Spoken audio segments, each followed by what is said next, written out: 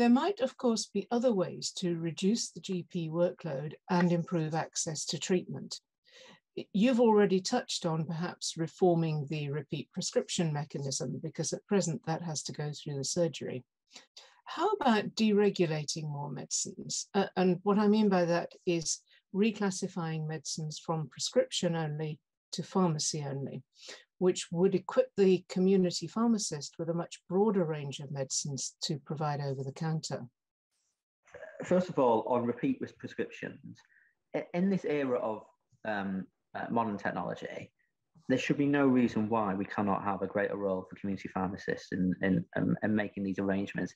The community pharmacists build up a rapport and an understanding of their patients in the same way the GP does.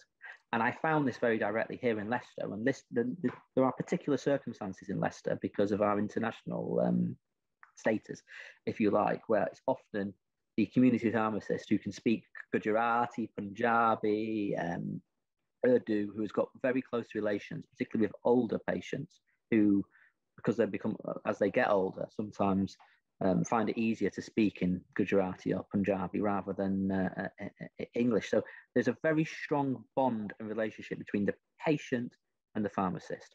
And I see no reason why the pharmacist cannot have a greater role in repeat prescription management.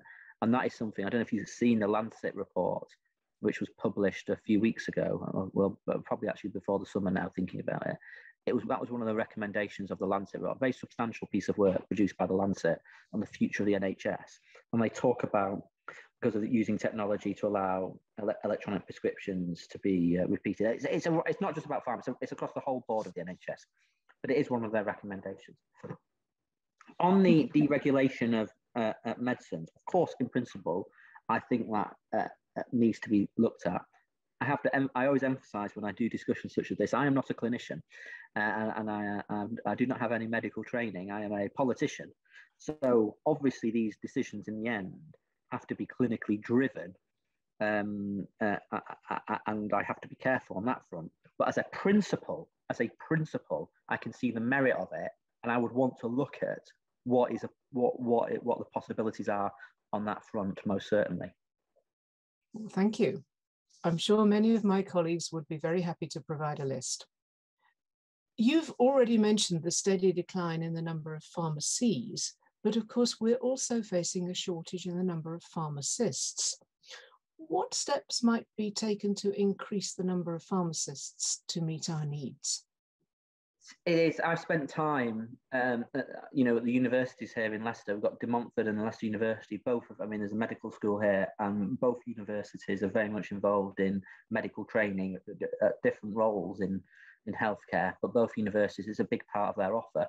So I know how important it is to encourage people to train to become a pharmacist, and we would want to look at how we can make that easier.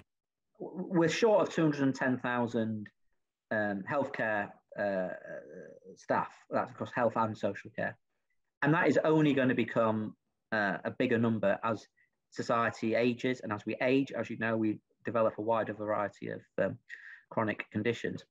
We are going to need as a country to put big investment into workforce development. It has to become a priority, and community pharmacy and pharmacists are absolutely key to that, because if you need to manage whether it's diabetes or hypertension or kidney problems, you are going to need that army of pharmacists in every community, whether they're on the high street in their individual community pharmacy premises, or whether they're directly linked to a primary care hub or a general practice surgery. We're going to need more. So we've got to put the investment in. We've got to expand the training places. We've got to make sure there's proper support for the students as well who are embarking on the relevant courses.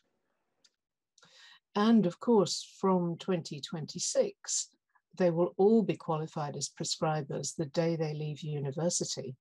Yes, and that is so important. There's an interesting debate about how you encourage more to think about general practice as an option.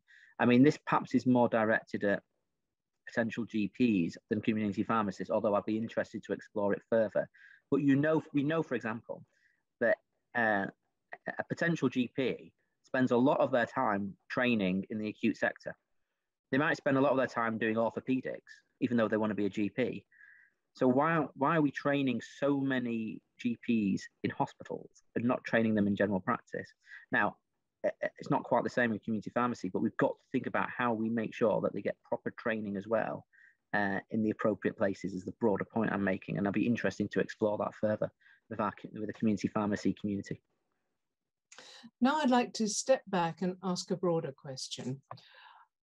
And it's this: what do you think we should be doing to raise the profile of the profession so that all politicians are as well informed about what pharmacy can offer as you are? I think one of the most valuable things I've done as a Member of Parliament and as the Shadow Health Secretary is spend time shadowing frontline NHS staff. And I've done that with community pharmacy. I've done that with with health visitors. I've done that with GPs. I've done that with nurses. I've done it with anaesthetists. And I think I would encourage every community pharmacist to write to their MP and invite them to spend a day with them. All right, you're not going to get the full picture, obviously, but at least you get a flavour of it. And I think that's really important. I think it's incumbent upon us politicians to champion community pharmacy. And I think as the NHS is restructured locally, as it is at the moment with the integrated care bill, I actually think that's a distraction, to be frank. But anyway, we are where we are. As the NHS is restructured locally, it's vitally important that community pharmacy is not forgotten again in those restructures. Part of the problem with the Lansley reorganisation 10 years ago or so is that essentially the reason why the sort of ailment first service was abandoned is because CCGs decided it was not in their financial interest to fund community pharmacists because they didn't have their voice wasn't, I don't believe, was institutionalised in a proper way in that structure.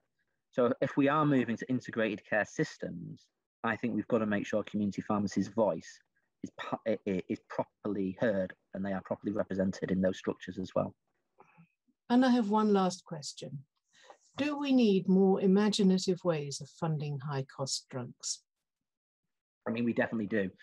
But reform of the pharmaceuticals and life sciences is something we need to look at. We need to think about what we get in return for the investment that we put in via R&D. I'm very much in favour of investment via R&D, by the way.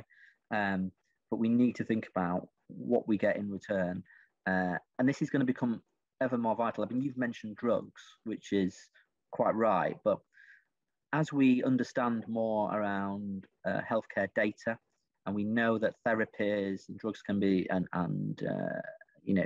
other interventions can be developed on the back of that, we've got to make sure that we get a fair deal for the NHS and the taxpayer throughout all that process as well. But we could have a day-long seminar on how we reform that. But that's something we've obviously got to think about. Thank you. Jonathan Ashworth, Shadow Secretary of State for Health and Social Care.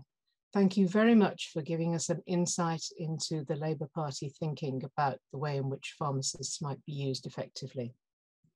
For more information about this topic, please visit our website using the link in the description, and be sure to sign up for more news, videos and journals. For updates straight to your inbox, sign up using the link below. And thanks for watching.